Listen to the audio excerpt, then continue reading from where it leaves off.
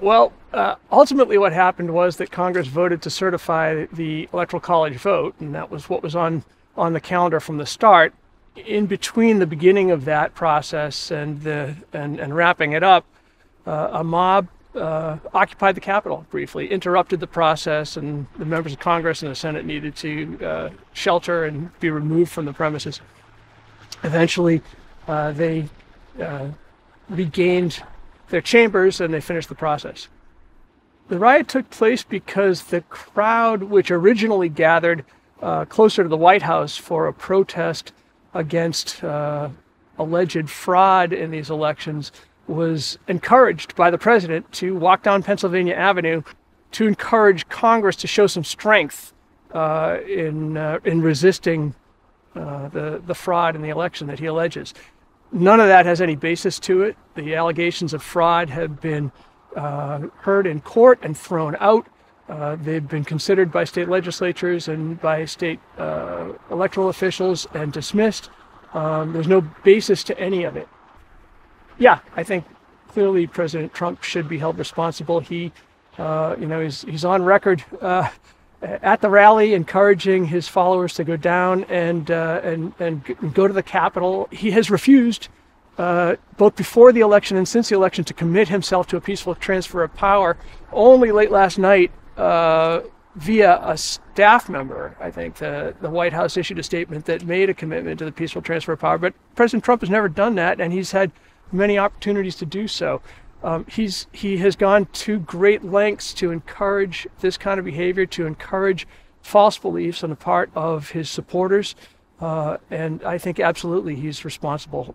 Oh gosh, well, the 25th Amendment has a number of different sections to it, and it's been enacted before to transfer the power of the presidency to the vice president when prior presidents have been unable to carry out the duties of office. This has been, in cases where presidents have undergone surgery and so forth. The vice president and a majority of the members of the cabinet could remove the president from office if they make the determination that he is unfit, incapable of carrying out the duties.